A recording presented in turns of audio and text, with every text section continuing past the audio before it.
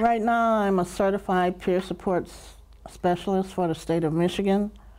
I work with a lot of different people that's homeless, that need homes. Some of them don't have enough to pay their electric bill, or some of them their gas bill.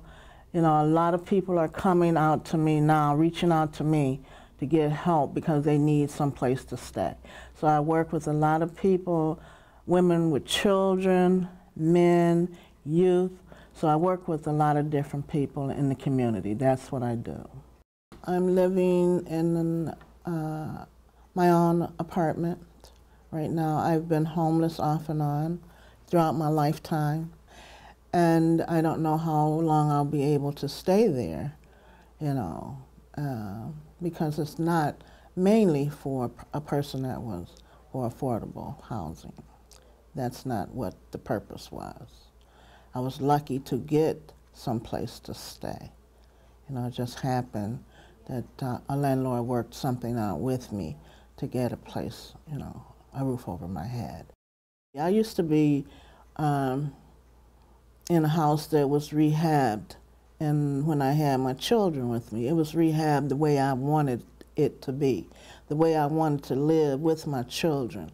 And when the house was rehabbed, it was a nice house.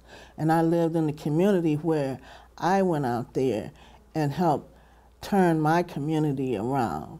My community was safe. The drug house, I got rid of a drug house on my street. We cleaned up the community. We cleaned up from the basement to the alley to the backyard. If they had junk on whatever, we had a cleanup day. Everybody threw everything away that day, and the city came and picked it up. We kept our neighborhood clean, and that's what we need, you know, more things like that. It's been very difficult, you know, to find a place to live. I've been living out of my car from time to time.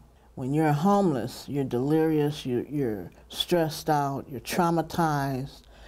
A lot of things go on when you're homeless, especially when you have different kind of illnesses, or you have disabilities, or you have things like that, you know. So it's very traumatizing, and it's very difficult. People need affordable, sustainable, and permanent housing, and safe housing as well, you know. The situation with housing here is I could say, is a dire need. You know, because people are living in buildings or houses where it's not safe, it's not clean, it's unhealthy. A lot of things are happening to people when the door is shut in their face. You know, they don't have a place to go or a place to lay their head, or they living up under bridges. You know, that's not good. I mean, it's very, to me, it's ridiculous.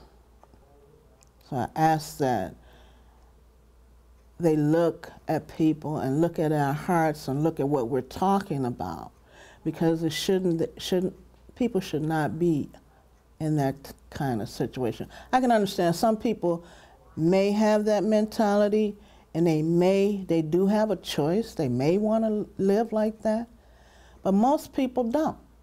You know, most people don't. And only getting $700 a month, rent costs $700 or more. You know, so just look into their hearts and their minds and understand where we're coming from and how we feel.